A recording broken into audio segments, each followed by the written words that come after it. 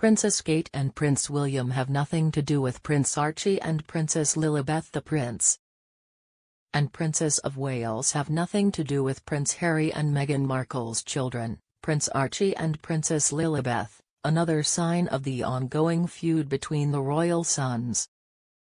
After an interview with host Ali Costello on GB News' flagship podcast, The Royal Record, British royal correspondent Cameron Walker explained the real problems that have arisen between Prince William and Prince Harry. Lamenting the difficulties King Charles faces in maintaining contact with his grandchildren, who live in California. Cameron said, "I believe King Charles loves Prince Harry's two children, Lilibet and Archie, and he hasn't seen them much since they were born. This will be very difficult for King Charles to deal with, and I'm sure he would like to see her more often." Meanwhile, William and Catherine, as we understand it, have very limited contact, and there is very limited contact between William and his brother Harry. This notorious feud is thought to have culminated with the publication of Prince Harry's controversial book, Spare. Cameron added, "The rift is deep, and I think it's gotten to the point where every time I ask someone close to Prince William about Prince Harry, the wall gets higher." Years of private conversations came to light without the consent of many of the people involved. That suggests to me that there is still rift left. I don't know how the real issues between William and Harry will change in the current situation. GBnews.com's royal editors Val Nanonson and Cameron outlined the stark contrast between the broken relationship between the king's grandchildren and the stronger bond between his son Prince William and his cousins.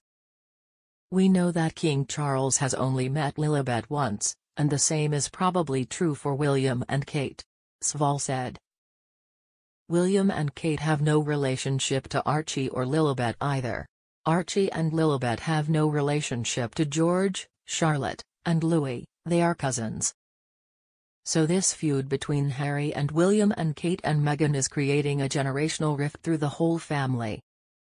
Prime Minister Cameron said, "It's really sad because the great thing about Prince William's generation is the great bond he has with his cousins. I mean, I saw them with Zara and Princess Eugenie at the garden party last week, and a few weeks before that all the cousins were gathered around William.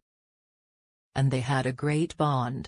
Cameron drew attention to what the future holds for the relationship between Prince William's children and Prince Harry's children.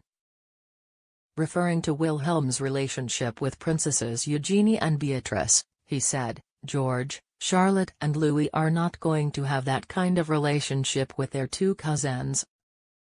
Prince Archie and Princess Lilibet, expressing concern about what could happen if the Sussexes remained in California. "It's really sad to see that, and it's not their fault either. It'll be interesting to see in 20 years' time if there's a relationship between Archie and Lilibet and the three royal children here in the UK."